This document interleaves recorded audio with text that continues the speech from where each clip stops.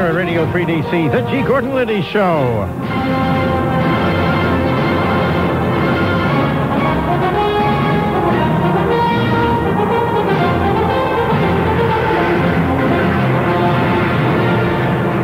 And this is a fax in from Frank Boykins. He's from Norfolk, Virginia. And he writes, Mr. Liddy, why do you stutter so much? It is very annoying. Also, when you say, oh, my, you sound like an old lady. When you have a guest, you're always butting in, and you make it sound like you know more than your guest. When you disagree with anyone, why do you have to refer to them as fat, ugly, or whatever comes to your mind? That is a very childish thing for a man of your age to do. I don't know what show you're listening to, sir, but I have never insulted anybody who called in with whom I disagreed by calling them fat or ugly or whatever else came to my mind. Then finally he says, why do people want your picture? Damned if I know, I'm fat and ugly. All right, let's see. Oh, God. Let's go to the telephones. And first up, from Connorsville, Indiana, is Lisa. Lisa, you're on the G. Gordon Liddy Show. Good afternoon. Just got a comment to make. Well, okay. You had a comment to make. It's been a while back, and I haven't been able to get through to the show. Okay. And I really don't remember what was being discussed, but you made a comment to the effect of, as sure as there is no Santa Claus, we will be taxed, or something of that nature, which may be true. I have no problem with that, except for the fact that twice a week I drive my son 45 minutes away from here to speech therapy, and he listens to the show also. And at 5 years old, I listen to you on two different stations, one in the morning and one in the afternoon. So the afternoon is tape delayed. And so I made sure he wasn't listening that day on the way to speech. Well, I wonder perhaps if on that day my failure really was one of diction. I recall specifically saying there's no such thing as a free lunch. But I did not, so far as I can recall, say that there's no such thing as Santa Claus. Because I know full well there's a Santa Claus, because come Christmas, I am he. Well, my 5-year-old, I took it the wrong way then, and my 5-year-old would have also. Yeah, well, I really... You have very young listeners also. I understand that, and for that reason, I have referred to the Easter Bunny several times. But not that there wasn't an Easter Bunny, but that there, I talked about the Easter Bunny. But I can't recall, it's rather early in the season still to even be thinking in terms of Santa Claus. But I do remember... Christmas light's already out. Yeah, all right. Well, usually... It irritates me, but it's out before Thanksgiving. I know it, because I like to have them do it after Thanksgiving. Mm-hmm. Yes. But in any event, I do recall approximately the time I think you're talking about, referring to there being no such thing as a free lunch. But if I did make that slip, well, I apologize, because I certainly want all the children to believe in Santa Claus, because I've been getting a lot of credit for Santa Claus in my own family for a lot of years. Well, my children definitely know the reason for Christmas. Mm-hmm. But they also believe in Santa Claus, and I think as a child they need to. Well, they sure they should, and the tooth fairy too. Oh yes, we've lost our first tooth here recently. Oh boy, look, what is the going rate these days? That one was $1. $1 for a tooth? I used to get dimes and quarters. I used to give dimes, and forget about a quarter. I mean, I'd want your whole mouth for a quarter. The going rate these days is $1 a tooth. Wow. So we're. It's getting a little expensive. Well, yeah, the tooth fairy's running out of money here. Yeah, real quickly. Yeah, holy smoke.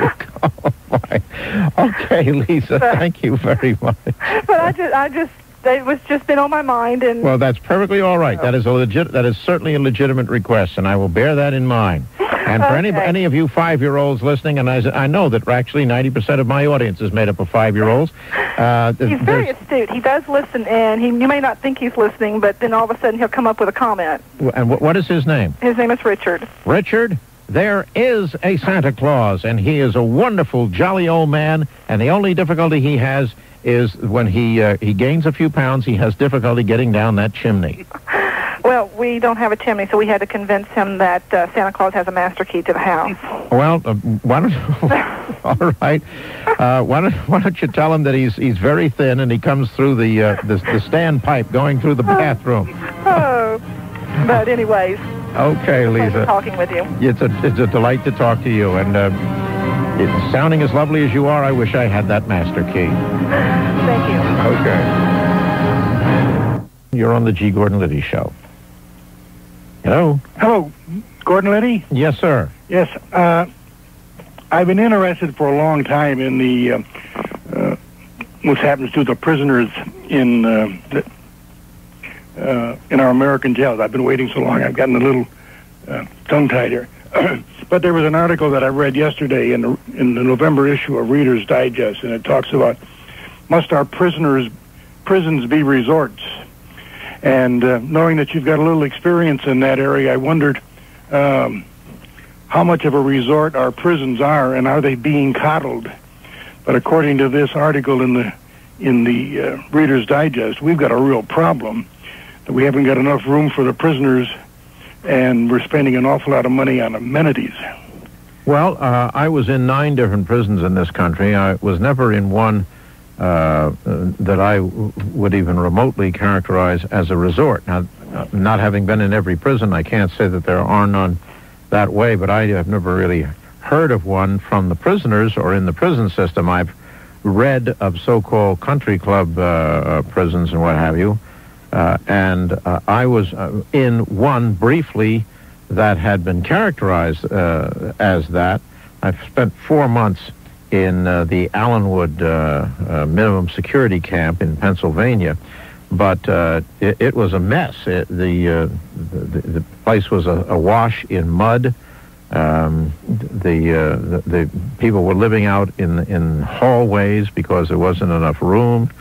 About the only amenities that I can recall that we're having, we did have television sets, and there was a gym of sorts where people could go and lift weights and shoot a few basketballs and things like that, but that was it.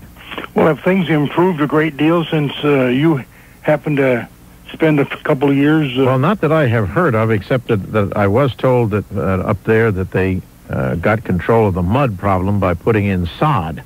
But that, I haven't been there in many years.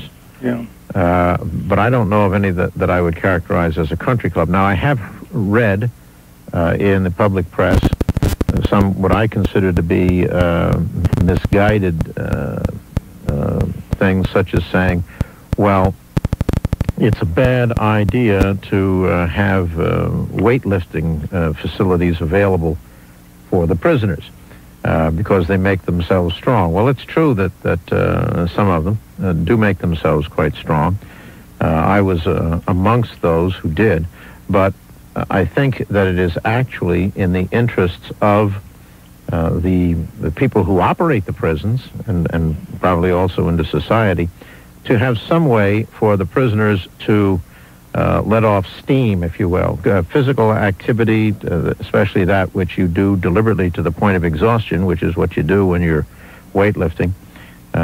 It's much better than having people all charged up and nothing to do except start a riot. Well, is sodomy a big deal in prisons? And there's a lot of there's a lot of sodomy in prisons.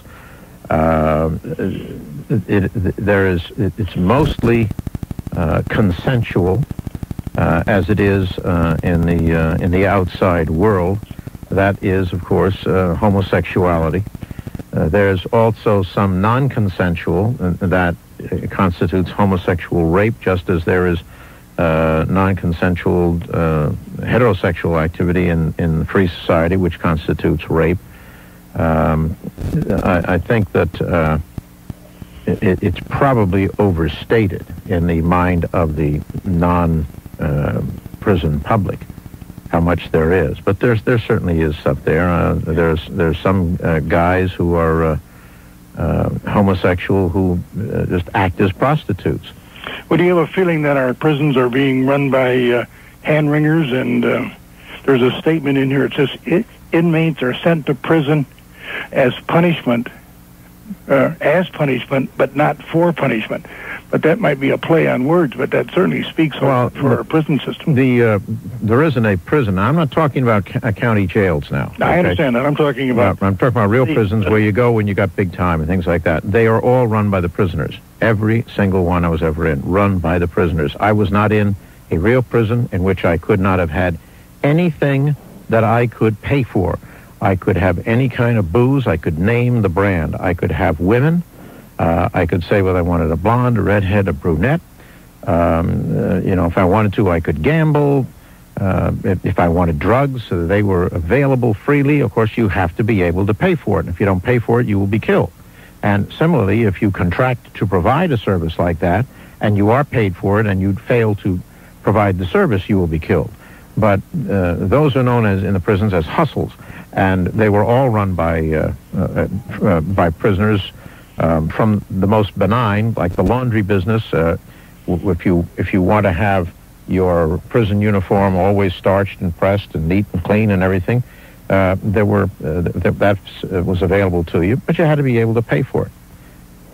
It was all done by... It's you're overly concerned that our prison systems and the society is going to hell in a handbasket. Well, it already is, because it's run by nitwits. I mean, remember, this could not be done without the consent. The people who ostensibly run it, the prison authorities, are simply corrupted by the prisoners. All these things that you can get are being brought in by guards who've been corrupted.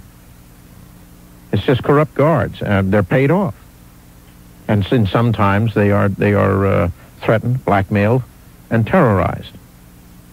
You got to remember, prison guards are trash. They're not law enforcement officers. They could not be law enforcement officers, or they would be. They are prison guards because they can't do anything else. They're stupid.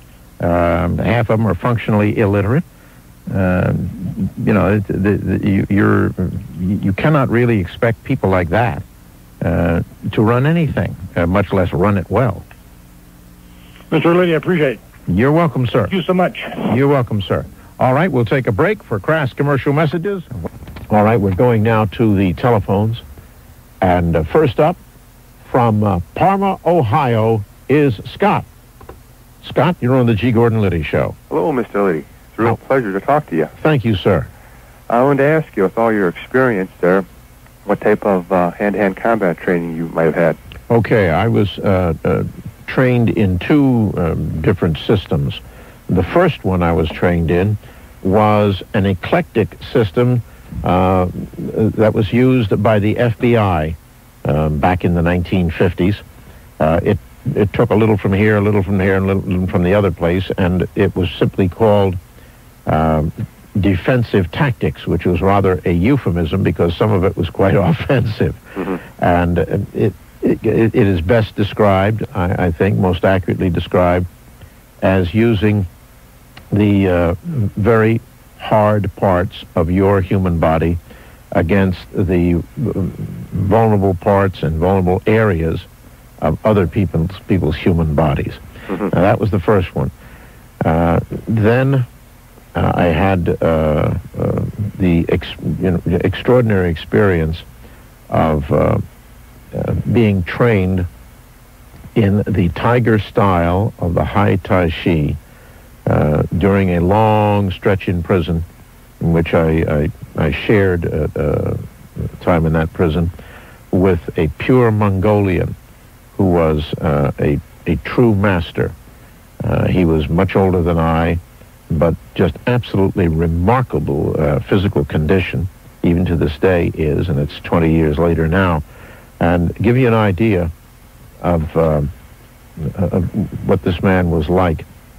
We had a heavy bag hanging out in the yard. And, boxers and other people would use the heavy bag. And, they would punch it, and would-be martial artists would kick it and that sort of thing. And it would absorb the blows. And one day, this person who was training me wanted to demonstrate to me a technique of a backhand blow. and he was wearing it was the closest thing I guess you could come to a robe in prison. It was quite loose, clothing quite loose. And there were people standing around, and they were rather leery of this fellow. He was a ferocious-looking guy, although he was not physically very big. He was in tremendous shape. And at any rate, he just stepped up to that heavy bag on the platform, and he was just speaking to me, and all of a sudden, he moved. It was so fast you could hardly see it. There was a ripping, tearing sound, and what that was the sound of the flutter, if you will, of the loose clothing on him as it went through the air. And then he hit that bag with that backhand. It split open and spilled the sand out. And you should have seen the look on the faces of these other guys who were there. I mean, they were absolutely stunned. And when this guy walked away, everybody just backed up, just totally backed up. And the sound was like a pistol shot. Guards came looking. They thought somebody fired a gun. Now, this fellow taught me his system, and the Tiger style of high Tai Chi. Now, Tai Chi is, of course, best known as an exercise system. It's done slowly, but performed at that kind of speed, it is a very deadly art. The high Tai Chi simply refers to the initial guard position. It is a high rather than regular guard position. That's where it takes its name from. A lot of hand blows, not much feet? No. There's feet. This fellow could kick just straight up in the air over him. He was enormously flexible, but I would say that it was more hand than feet. But he had a full complement of kicks. Well, it seems these days that it's hard to find a decent teacher, because mostly you get stuff from the movies, and anybody goes out there and says, well, they're an instructor and they're going to show you one thing or another. Well, see, actually, I don't use this fellow's name because this was a deal that I made with him. He wanted to know how to use a handgun, the fast draw and all of that sort of thing. And he knew that I could teach him that I was a master of that. Mm-hmm. And so he taught me things that what he told me was not allowed to teach an Occidental, a Westerner. Mm-hmm. And it was wicked stuff. But he showed it to me. I showed him all my secrets. He showed me his. And then we practiced. And of course, we had years to do it. Well, you had time on your hands, so to speak. That's right. I had a lot of time on my hands. Indeed, I did. Well, do you feel, in your opinion, that quality of martial arts has gotten better? Because there's a lot of debate going on, basically, especially if you read like Black Belt magazine or something like that. About well, the best stuff I have seen, like this man's, is the kind or style, whatever you want to call it, that is used by the Navy SEALs. And what it is based on is an exact knowledge of how a human body will react if you hit or even touch it in a certain way. It is an involuntary reaction. That was it. I was thinking of that. What's that? I was trying to think of what they call that. Yeah, it's an involuntary reaction, and it will happen exactly the same way every time. Mm-hmm. And that way, you can just destroy somebody. And the main thing that he taught me is don't pause to admire your handiwork. Mm-hmm. You strike, there is the reaction, and then you counter-strike based on that reaction, and the rest of it, don't say, gee, wow, that's great, isn't that pretty, and then go react. It's got to be just lightning fast. But it is wicked stuff, because you are using an intimate knowledge of the reactions of the human body, and they're always the same from person to person. You say also a lot of attitude and confidence has a lot to do with that as well? Yes, yes it does, and what you should have is sufficient attitude and sufficient confidence, discipline that you don't throw that stuff around. In the first place, we're talking about what we call a hard art here, not a soft art. It's not a situation in which you can gently flip somebody over into a corner and he'll be shaken up but not hurt. When you start with this stuff, someone can die or be permanently crippled. And so you're not warranted in using it because somebody who is a drunk is using a bad mouth or something like that. You don't permanently cripple people as a result like that. You have to have sufficient strength, discipline, confidence, what have you, that in a situation where what you can do is not warranted, you get up and leave. You don't have anything to prove. Oh, of course. I think I got lucky. I found a teacher, sensei, and this guy's a true master, not in the sense of his arts, but the way he relates with people. Because I've been to some places where they teach you, and you got to do this, or this, and if you make a mistake, they scream at you. But I'm doing something, and I make a mistake. No, just keep continuing through it. He goes, you'll learn. It's like you can't really make a mistake. He goes, you learn from everything you do, even your mistakes. Well, actually, your mistakes are your best instructors.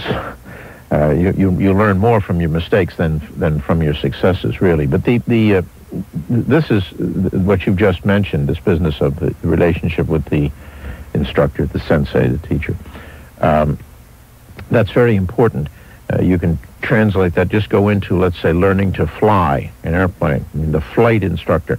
There are flight instructors who are perfectly competent, but whose personalities will not match with yours, and you won't get along with them, you won't enjoy it, and you should just walk right away from someone like that and find someone with whom you can get along and whose personality works for you and so forth, because we're all different. And that's certainly true in the martial arts, too. Well, the reason I call, because you have a lot of his traits and vice versa. And it's when you go into a classroom or dojo or whatever, and you see this guy, I mean, you're going out there to do your best because you have such an amount of respect for this man. It's not like you're going in there just following the basic moves and stuff like this. I mean, he makes you want to learn, and I mean, you're just like, you can't do no wrong. You're there to learn. Exactly. And it's such an amazing... If you knew it all, if you could perform perfectly, you wouldn't be there, would you? That's true. There you are. I'll tell you, unfortunately, I have to break for these crass commercial messages, but I really appreciate your calling, and I really appreciate you bringing up a subject that I find of great interest, obviously. Well, it's been a great pleasure speaking to you, and it's really made my day here today. Thank you, Scott. You've helped to make mine. I appreciate it. God bless you. And now, ladies and gentlemen, the deadliest art of all, commercials. And you're on the G. Gordon Liddy Show. Good morning, Mr. Liddy. Morning, Scott. Yes, apparently I wasn't able to catch your show a couple days ago, but I was told through a listener that you were making some comments as to corrections officers. Yeah, I am not fond of corrections officers. No, you're absolutely right. Well, the comments that I have here, now this is paraphrasing, mind you, because I did not hear the show. I heard you that you said that on guards, they're guards because that's all they can do. That's all they do. What else does a so-called correction of? They never corrected a soul. I was in prison for longer than this country was in World War II. I was in 9 different prisons from one coast of the United States to another. I never saw you correct a soul. Why do you call yourself a corrections officer when that's fraudulent advertising? You're a guard. Your job is to try to keep people in there, right?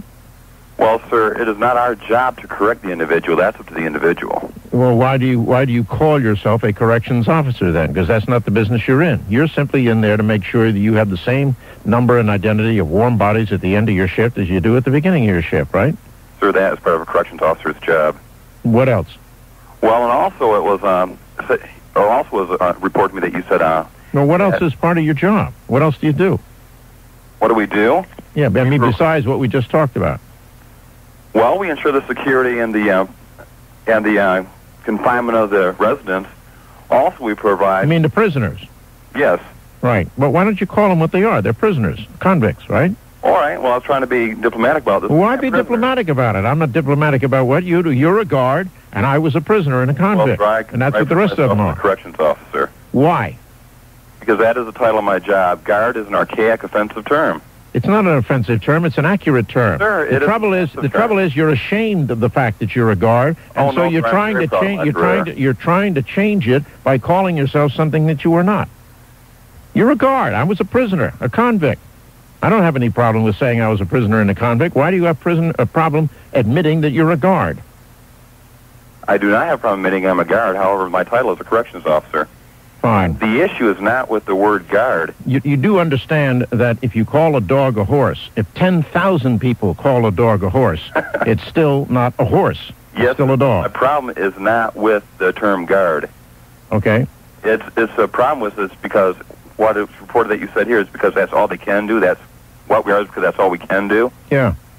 Now, that is an asinine statement, sir. Well, tell me why.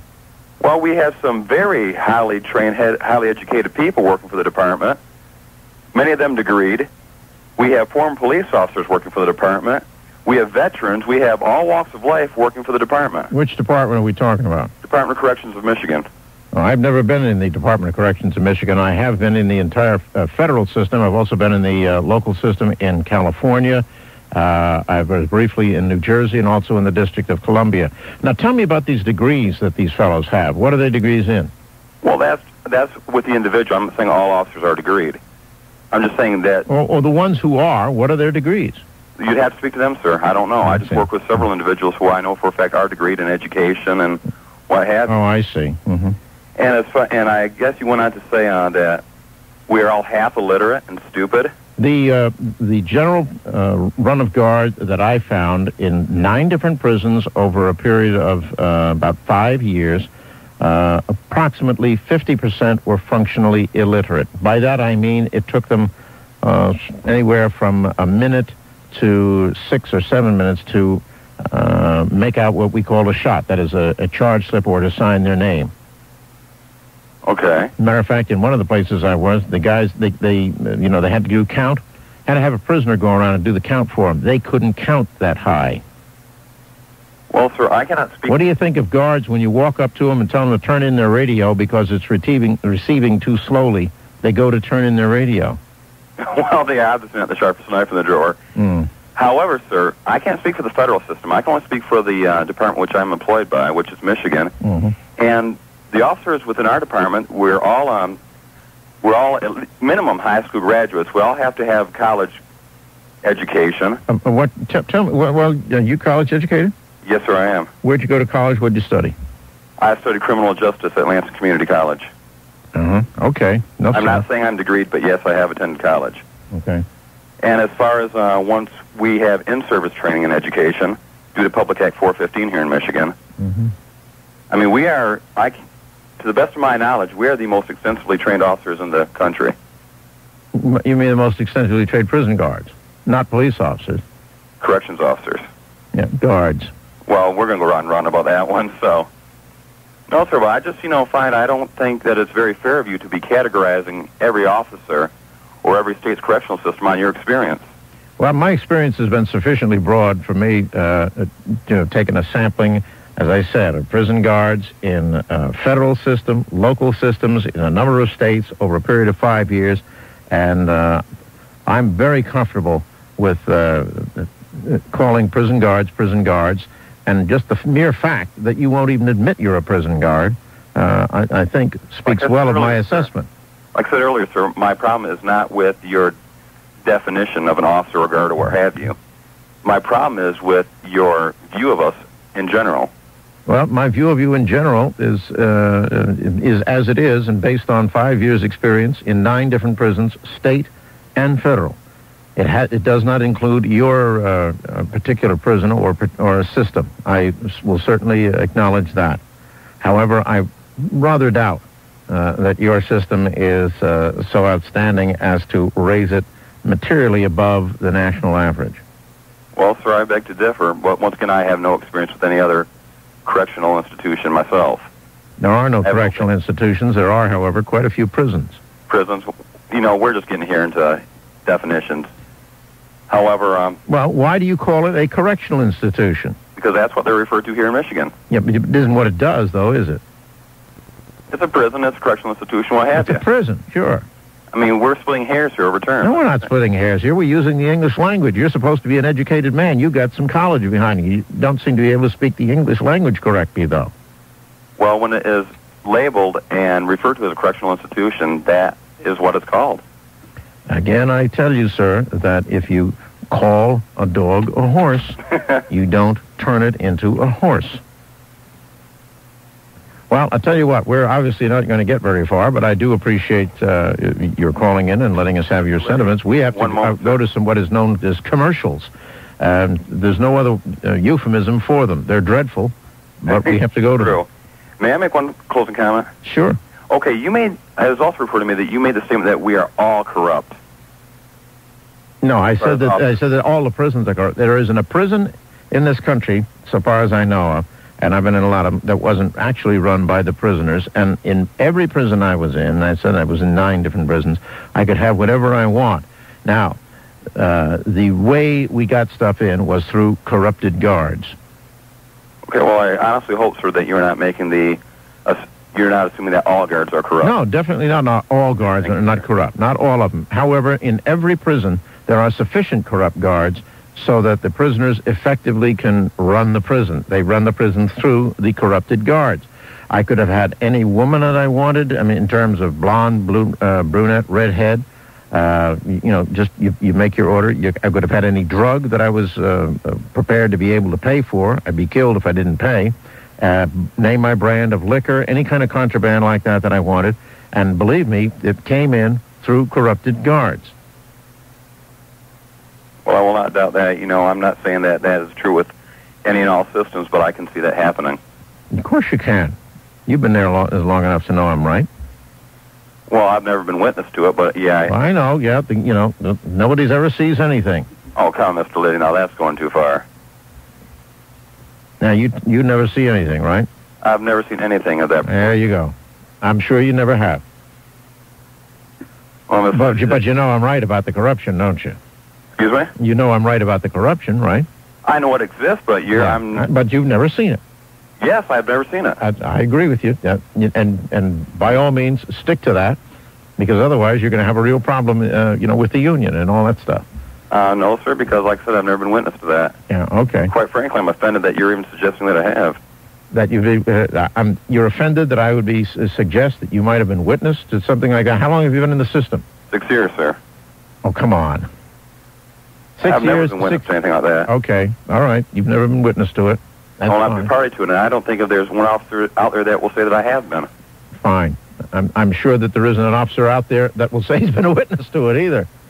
Well, Mr. Liddy, we're obviously of 2 different viewpoints. We obviously are, sir. And I respect your viewpoint, and I just wish you could respect mine. I can't respect a viewpoint that refuses to call something even by its proper name. That's the problem. I mean, when you will not call a prison, when you will not call a guard, but employ euphemisms to try to pretty it up, that does not engender respect. Sir, how long ago were you incarcerated? I got out in September of 1977. Well, sir, a lot of things can change in almost 20 years. Yeah, but the nature of man and the nature of prison guards and the nature of prisoners doesn't change. Well, I beg to differ. Okay, we differ. We'll agree to disagree, sir. It sounds good to me, sir. All right. Thank you very much. You bet. Crass commercial messages coming up. We'll be right back. We can't sugarcoat that. The G. Gordon Liddy Show, Radio Free DC. Anyway, the reason I'm calling, among other things to speak of, is the notions about AIDS and AZT. I'm a skeptic, and I've got lots of degrees and all that in math and science-related topics, and I was hunting in the library for a book like UFOs or something to pick on, and I ran across John Lauritsen's books, Poison by Prescription and the AIDS War, and I thought these would be easy to take apart and dismantle as logical arguments because I knew what everybody else knows about AIDS. And in fact, I was impressed by the way that he documents his researches and documents what he's been finding out about it. His background is in statistical analysis of scientific. What is his conclusion about AZT and AIDS? His conclusion, he has a number. There's a number of conclusions, and the basic upshot is that at the very least, we don't know what causes AIDS, and also HIV is not shown to cause AIDS, and most importantly, AZT, which has been around for many years, is a deadly poison. It was originally designed to be a chemotherapy treatment, but was deemed by the FDA to be so severe and basically didn't do much to cancer that they decided that they couldn't allow it to be used. Wow. And so the notion is, which is where you get the notion for what would make a nice movie script, is that here you got this deadly drug, which isn't any good for anything. So what you do is you start a PR campaign that says AZT will cure AIDS, and the very panicked people who have it. Well, we know it doesn't kill AIDS. Cure AIDS. Originally they came out and said the study showed that it improved people's lives who had AIDS. Well, sir, unfortunately, we have unfortunately run out of time, but I get him as a guest. All right, good idea. Thank you. Westwood One Radio Networks. And Bench hits it to deep left. That might be. It's the appeals, and ultimately it'll be appealed to the Supreme Court of the United States, which may or may not accept the appeal. But this isn't the end of it by any means. But I suspect that if it is upheld, that there will be that phenomenon that you suggest. Yes, indeed. So basically, you're saying that each state will eventually have to adopt their own Proposition 187. Yes, in that particular area, and certainly in Florida and certainly other states. I don't know that in Idaho, for example, that they have much of a problem like that. It is essentially geographical. Okay. Well, thank you very much. You're welcome, Dennis. Thank you, sir. All right, we're moving along now to Rochester, New York, and Ed. Ed, you're on the G. Gordon Liddy Show. Good morning, Sensei. Oh, good morning, Ed. I know we don't have much time, but I want to let you know how much myself and many other people in the Rochester metro area appreciate your show.